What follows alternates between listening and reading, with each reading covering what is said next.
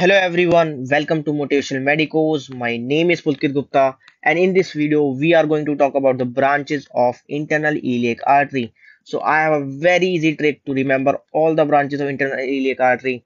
So without wasting time, let's get started.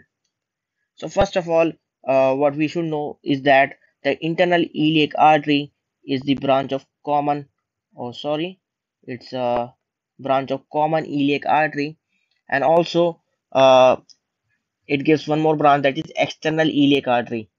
So basically common iliac artery gives two branches, that is external iliac and the internal iliac artery. So now we'll see the branches of internal iliac artery. So one thing which we have to understand, that internal iliac artery, it has two divisions: anterior division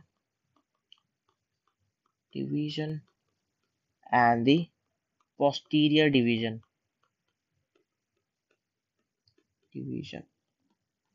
So now I have a very interesting mnemonic to remember these branches of anterior as well as posterior division. So first of all, to remember the branches of posterior division, you just have to remember a mnemonic, that is pills. As you guys always take pills, so just you have to remember a mnemonic, that is pills. Now what is this pills? See, P indicates the posterior division. Now what is I, L and S? So let's see. So the branches, that is from I, it is iliolumbar artery. From L, it is lateral sacral artery, and from S, it is superior gluteal artery. See, by very simple mnemonic, that is pills, we have finally covered the posterior divisions, branches of posterior division of internal iliac artery. That is, from I, it is iliolumbar, from L, lateral sacral, and from S, it is superior gluteal artery.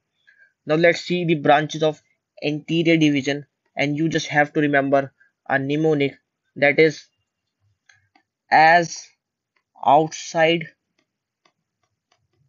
India, as outside India, my internet,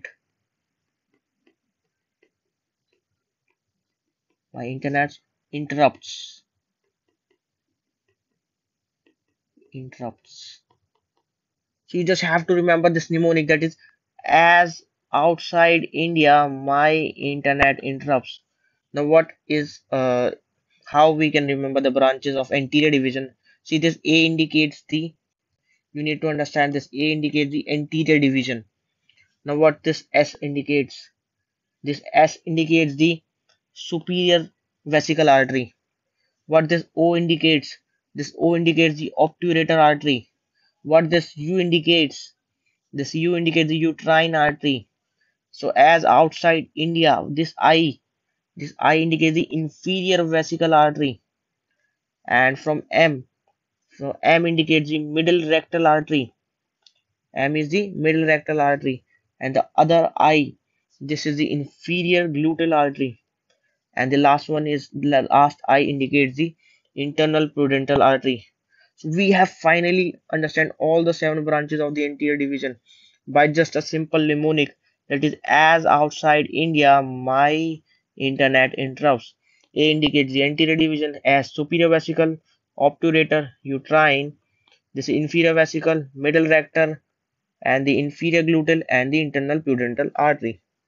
So these are the branches of anterior division, branches of the anterior division, and also we have talked about the branches of the posterior division. So that's it for this video. If you like it, please like, share, subscribe, and guys, don't forget to press the bell icon to get the notification of our videos. Thank you guys.